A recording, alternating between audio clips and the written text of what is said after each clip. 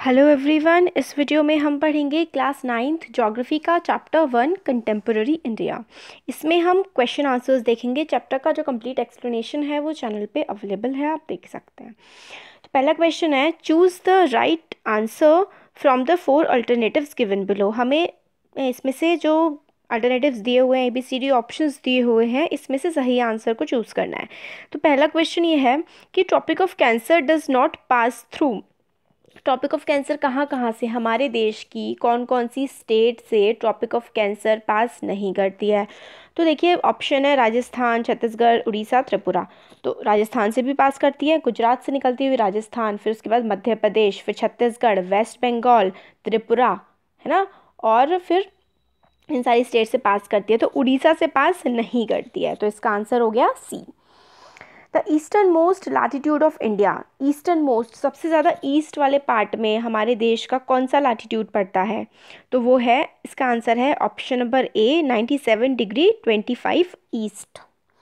Next question है, Uttarakhand, Uttar Pradesh, waste Bengal, Sikkim have frontiers with. देखिए frontiers का मतलब होता है बाउंड्री, जो हमारी इंटरनेशनल बाउंड्री लगती है इन वाली स्टेट्स की, उत्तराखंड की, उत्तर प्रदेश, बिहार, वेस्ट बंगाल और सिक्किम। इन पांचों स्टेट्स की कौन से देश के साथ हमारी बाउंड्री लगती है? तो चाइना नहीं, भूटान नहीं, इसका आंसर है नेपाल। तो नेपाल के साथ इन सारी स्टेट्स की जो है वो बाउंड्री हमारी लगती है। नेक्स्ट क्वेश्चन है, if you intend to visit the island Kavaratti during your summer vacations, which of the following union territory of India you will be going to. तो अगर आप अपनी समर वैकेशंस में कावारत्ती में जाना चाहते हैं तो आप कौन सी यूनियन टेरिटरी में जाएंगे इसके लिए? तो देखिए लक्षद्वीप जो है इसका आंसर होगा। कावारत्ती जो है लक्षद्वीप की कैपिटल है हमारी।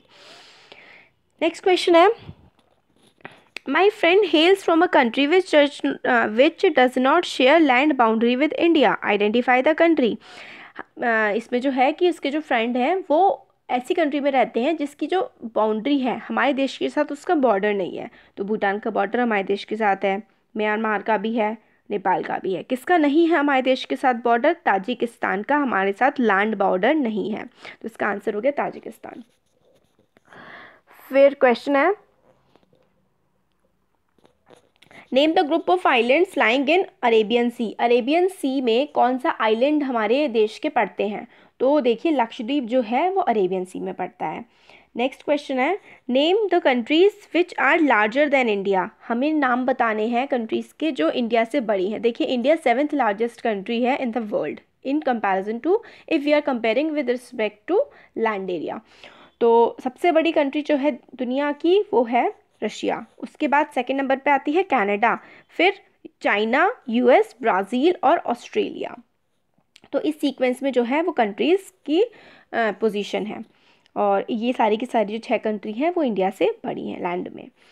नेक्स्ट है, विच island group of India lies to the south east. South मतलब नीचे की तरफ, और ईस्ट वाली साइड में, साउथ ईस्ट साइड में इंडिया का कौन सा आइलैंड हमारा पड़ता है? तो Andaman and Nicobar group of island south east वाले रीजन में हमारे पड़ते हैं। देखिए आइलैंड ऐसी चीज़ होती है, फॉर्म ऑफ लैंड होता है, जो एक लैंड जब चारों तरफ से पानी से घिरा होता है तब हम उसे जो है वो आइलैंड बोल देते हैं। और साउथ ईस्ट में हमारे देश के कौन सा आइलैंड पड़ता है? Andaman and Nicobar group of islands हमारा पड़ता है। नेक्स्ट है, विच island country are of southern neighbours. मतलब हमारे सदर्न नेबर्स, हमारे दक्षिणी जो पड़ोसी हैं वो कौन कौन है, उनके नाम क्या हैं? तो हमारे दक्षिणी पड़ोसियों जो हैं उनके नाम है मालदीव्स और श्रीलंका। अब नेक्स्ट जो है वो लॉन्ग क्वेश्चन वाले हैं। तो क्वेश्चन है, the sun rises 2 hours earlier in Arunachal Pradesh as compare to Gujarat in the waste, but the watches show the same time, how does this happen. अब देखिए जो अरुणाचल प्रदेश है उसमें 2 घंटे पहले सूरज उग जाता है अगर हम उसका कंपैरिजन करें गुजरात से, तो जो कि वेस्ट में पड़ता है। मगर पूरे देश में और इन दोनों जगह भी जो घड़ियां हैं वो एक ही समय दिखाती हैं। ऐसा क्यों होता है? देखिए there is a longitudinal gap between Arunachal Pradesh and Gujarat. तो इन दोनों के बीच में क्या है? इन दोनों जगहों के बीच में लॉन्गिट्यूडनल गैप जो है वो काफ़ी ज़्यादा है, which is about 30 degree. 30 degree का जो है इन दोनों सिटीज़ के बीच में लॉन्गिट्यूड का गैप है, because of which there is a time lag of 2 hours between the states. 30 degree का जो गैप है, 15 डिग्री में 1 hour कंप्लीट होता है, 30 डिग्री में 2 hour कंप्लीट हो जाएंगे। तो 30 डिग्री का लॉन्गिट्यूडनल गैप है, इसी वजह से क्या है 2 घंटे का इन दोनों स्टेट्स में अंतर है। फिर आगे answer, as Arunachal Pradesh is in the east therefore sun rises early there as compare to Gujarat. अब जो देखो अरुणाचल प्रदेश ईस्ट साइड में है, उसका जो लॉन्गिट्यूडनल एक्सटेंड है वो 30 डिग्री आगे है गुजरात से, तो इसलिए वहाँ पे क्या है सन जो है 2 घंटे पहले उग जाता है। और द इंडियन, मगर हमारा जो टाइम सेम कैसे रहता है, तो देखिए Indian standard time is taken from the time of standard मरीडियन of India and hence watches show the same time in both state.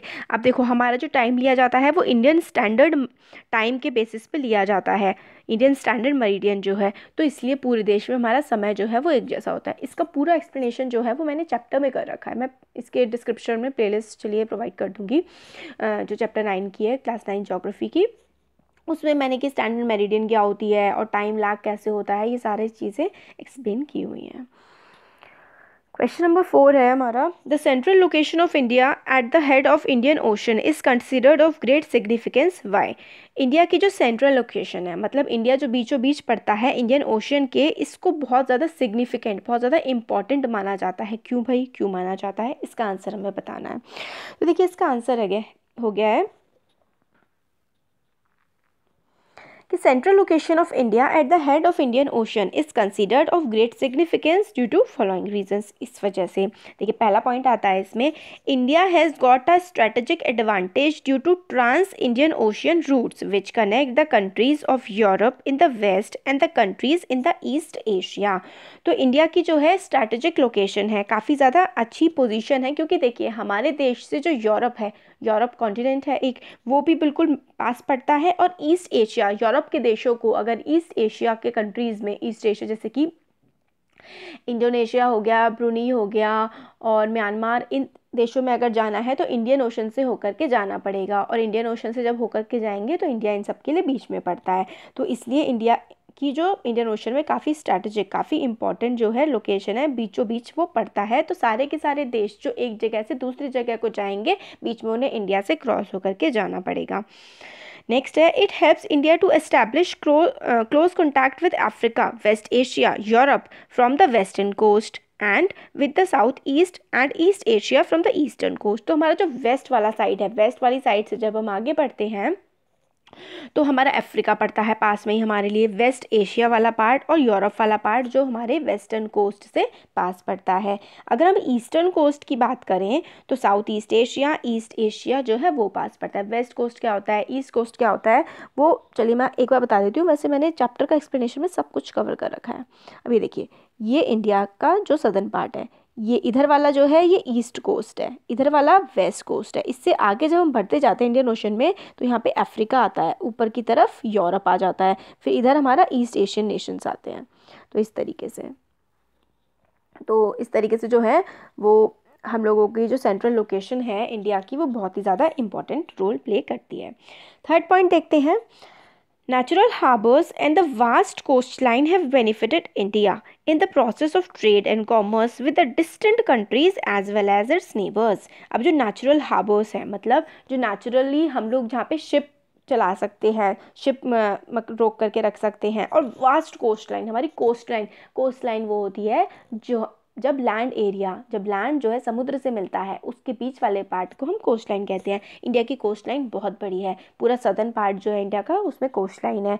तो इसकी वजह से क्या होता है, हमारा ट्रेड एंड कॉमर्स, हमने बाकी दूसरे देशों के साथ व्यापार बहुत ही आसानी से करा है, और विद द डिस्टेंट मतलब दूर दूर के जो देश हैं उनके साथ भी हम लोग बहुत आराम से व्यापार कर पाते हैं अपनी कोस्ट लाइन की वजह से, और अपने जो पड़ोसी देश हैं उनके साथ भी बहुत ही आसानी से व्यापार कर पाते हैं।